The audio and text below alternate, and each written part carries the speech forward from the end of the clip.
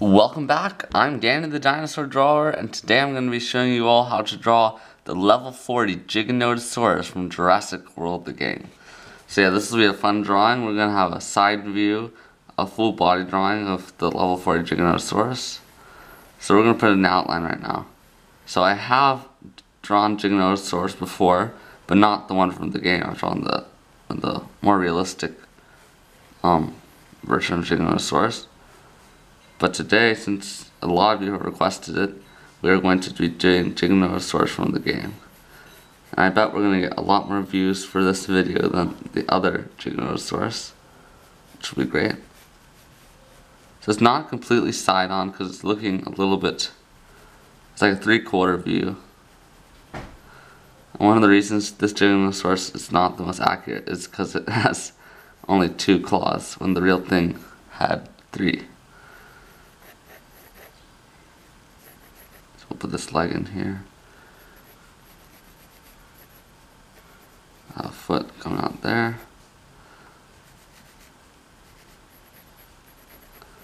Another leg will be right about here. So this is just a messy outline that I'm going to be putting in so you don't make any major mistakes with our proportions. So yeah, there's the basic idea of what our Giganotosaurus will sort of look like. So I'm going to start by making this leg look more realistic.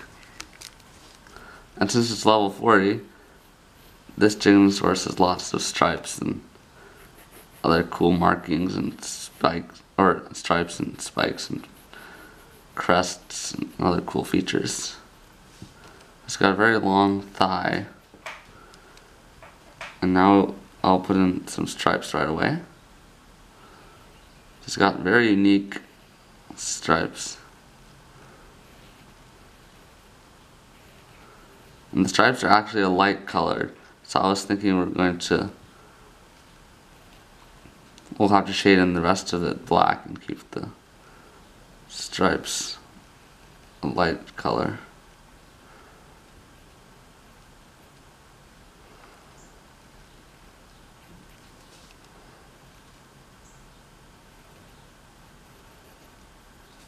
Before we keep going, we'll have to put in the rest of the leg before we put in the rest of the stripes.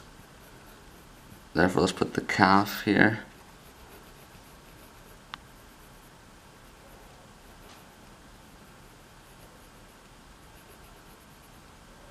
I'll put in the foot.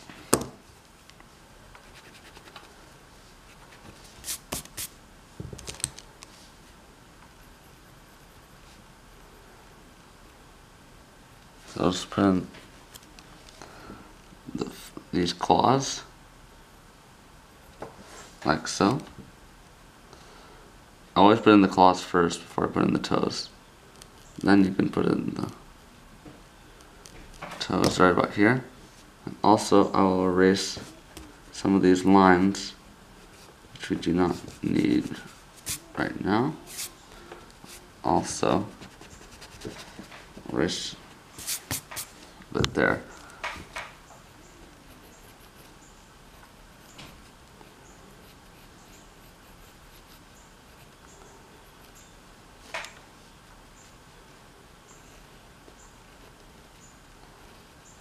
So now we can continue putting in our stripes.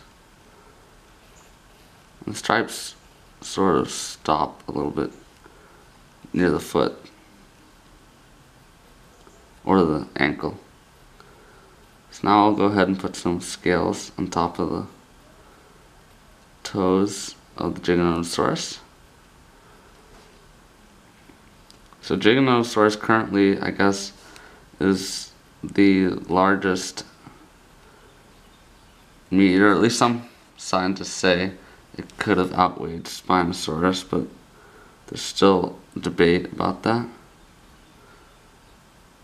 The T-Rex is definitely no longer the largest dinosaur predator, but it still was probably the smartest. I watch a lot of dinosaur documentaries, so I'm just spouting information. about dinosaurs. Because T-Rex did have a bigger brain cavity than that of Giganotosaurus or Giganotosaurus. So there, we have a nice foot of our Giganotosaurus. From the knee.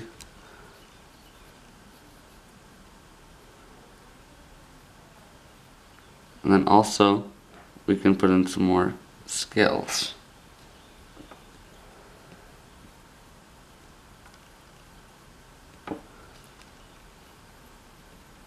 Because we want to make this drawing look very professional. To do that, you have to put in lots of scales.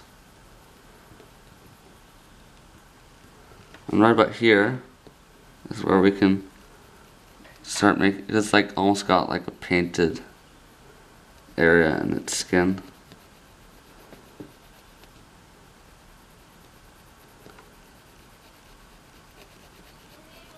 Right about here. So we will shade in everything but the stripes.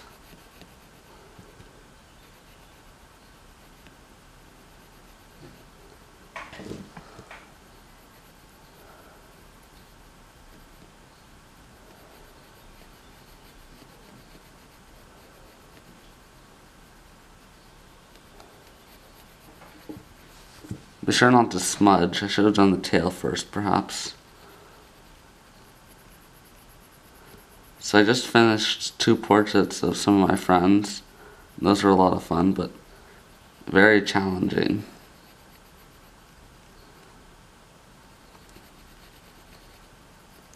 Dinosaurs are not much easier, but since we see people every day, it's so much easier to critique people drawings than dinosaur drawings.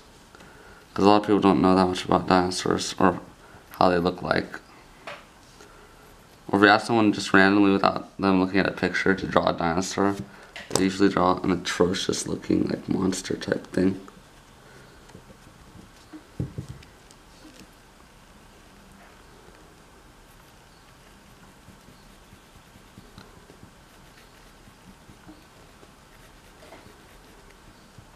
So I'm sure most of you have heard this, but Jurassic World 2 is coming out next year. I'm definitely going to buy tickets for that.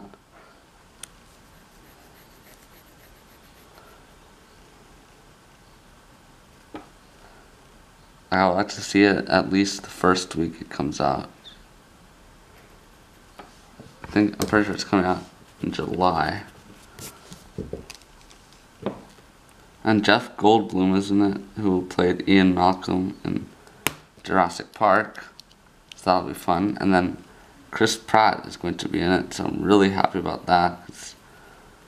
He was like he's my favorite Jurassic World character. And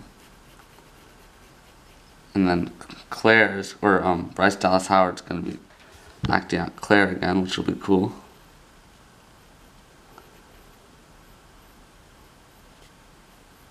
So I'm just going to put stripes here along the tail.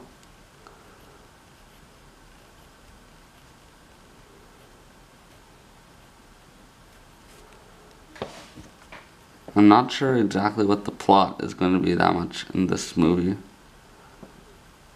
But a lot of people have talked about militaristic dinosaurs.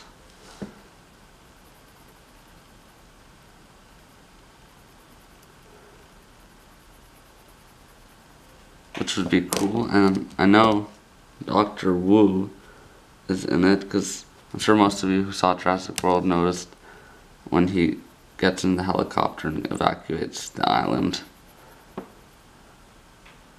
So it sort of leaves you hanging a little bit. It's not like Pirates of the Caribbean 2, where you're like, wait a minute, when I first saw Pirates of the Caribbean 2 on Amazon, I was like, immediately I had to see the third one. Like, I bought the third one right away, and then we watched that too, so. They're completely connected, because the second one leaves you completely hanging.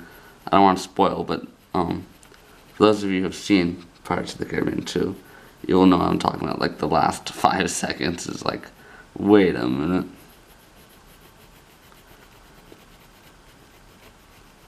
But I can't believe, like, I watched it like after it came out, like on Amazon, so I didn't have to wait a year or two for the sequel to come out.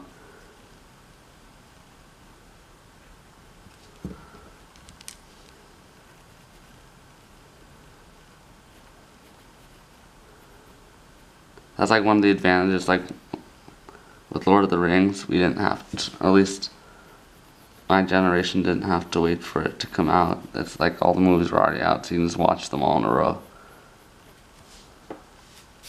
Even though waiting for a movie to come out is kind of cool. It's like everyone's trying to guess how great the movie is gonna be, or yeah, stuff like that. So Pirates of the Caribbean 5 just came out. I'm a pretty big Pirates of the Caribbean fan. Obviously not as big as Jurassic World, but still, I love Pirates of the Caribbean. So now I'm putting in the shoulder blade of Giganotosaurus. I'll put in its arms.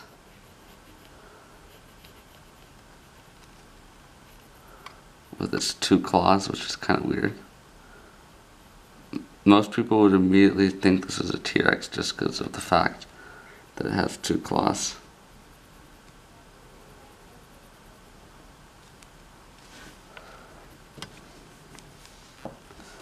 Its arms are relatively long.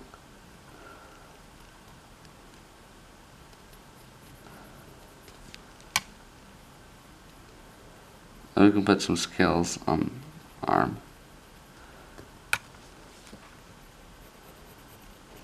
I'll put in the rest of the torso here. I'll put in the other opposite arm right here.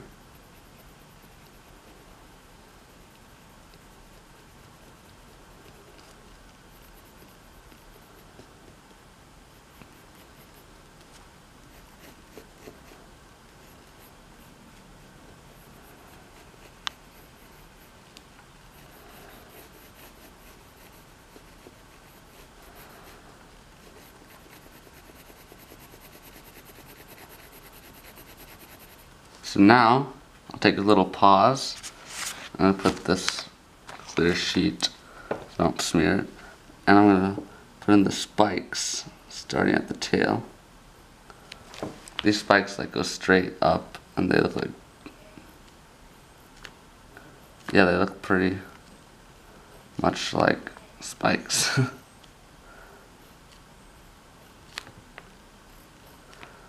I'm not sure whether to call them spikes or spines.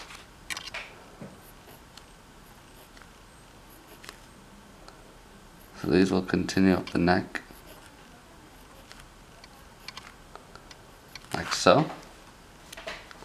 I'll pretty much leave them like that.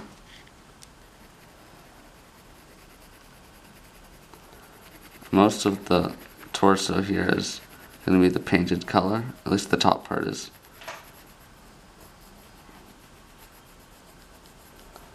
And this sort of has its like own stripes. So now the stripes are dark. And the rest of the body is a light color.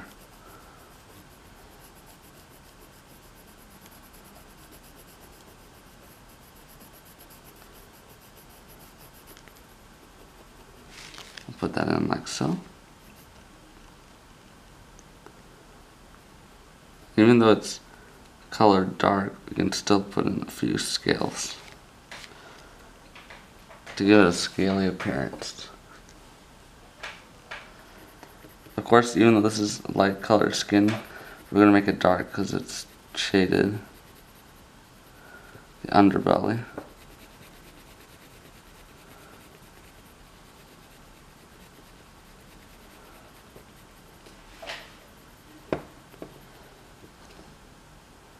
I'll add in some scales.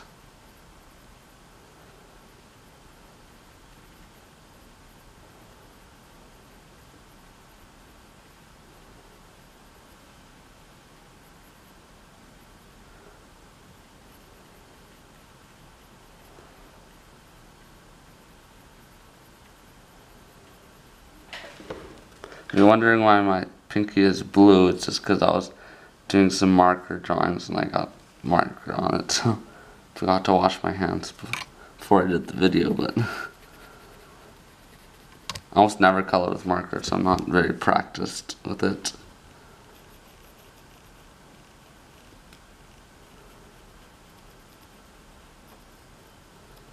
So now I'm going to put this lizard-like skin that hangs from the neck. So I really hope you guys enjoyed my saber-tooth cat video that I made a few weeks ago, or it wasn't that long ago. But that was really fun, and if you want any more Ice Age creatures, please comment below on this video and I will get to them in the future. So right now I'm just gonna put in scales along the neck.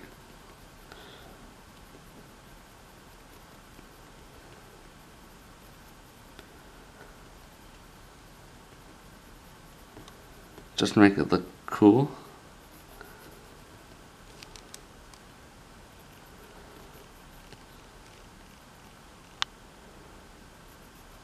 And now I'm gonna put in the eye area. The eye will be right about here.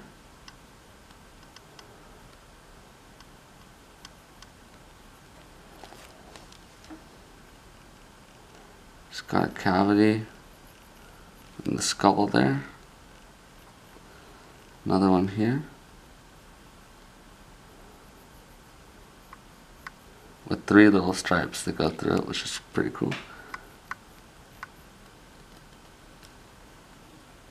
And then it's got a crest. It goes like this. Which is obviously the most non-accurate part about this Giganotosaurus. But still, it's level 40 and it's been evolved several times in the incubator.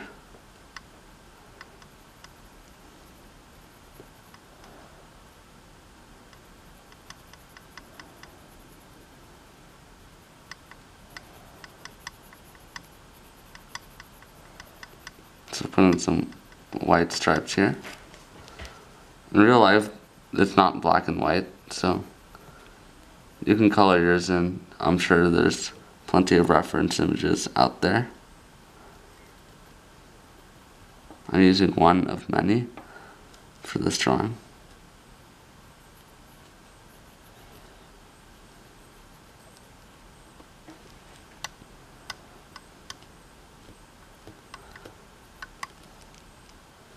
So it's got its jaw partially opened, so a few teeth showing.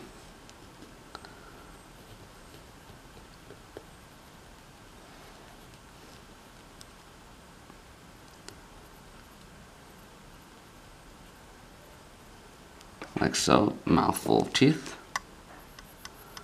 I'll put a bit of shading under here. A few scales.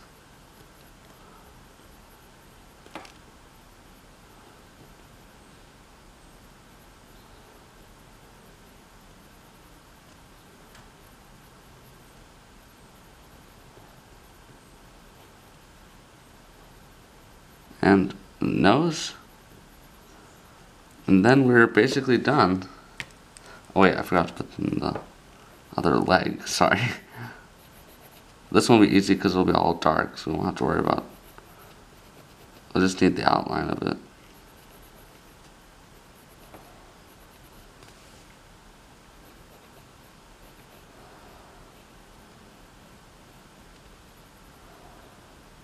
Yeah, so for this leg, we're just going to make it mostly shaded in.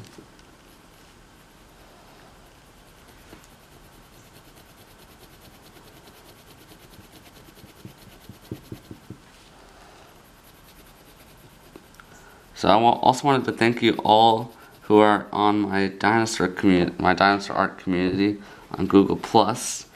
You guys, your art has been amazing, and I really appreciate you guys posting all that stuff. If you guys have not, if you're watching this video and are not part of my community, I encourage you to go check it out. It's called dinosaur art, and it's the top community that shows up if you search that in Google+. So yeah, and then I also post my videos on there, and then any other dinosaur artwork that I've been working on that I haven't put on YouTube. So that's fun community to discuss dinosaur art, and then I can see how you guys have done on my videos, which is really cool. Like, I did the saber-tooth cat video, and then one of you did a saber-tooth cat drawing. That was really cool, and it was so awesome to see that someone actually drew what I did in the video. So I'm signing it as Danny the Dinosaur Drawer. Put in the year. And there you have it. Here's level 40 Giganotosaurus from Jurassic World the Game. So if you enjoyed this video, please leave a like below, a comment on any dinosaur projects you think I should take on next, and subscribe for more content. So yeah, again, thanks for watching.